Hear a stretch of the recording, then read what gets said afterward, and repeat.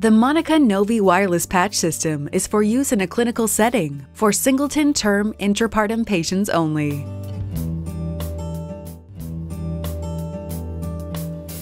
Training Session 9.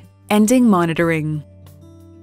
When you want to end the monitoring session, either because the baby has delivered or is about to deliver, or because the pod battery is nearly empty, simply remove the pod from the patch and place it back into the empty charging bay.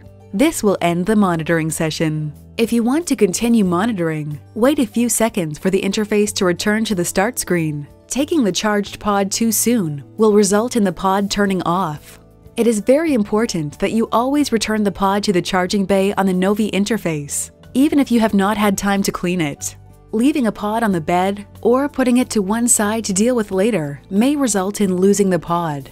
The patches are good for around 48 hours of monitoring, so you should tell the mom at the start that there may be some redness or itching under the electrodes so that she is not surprised.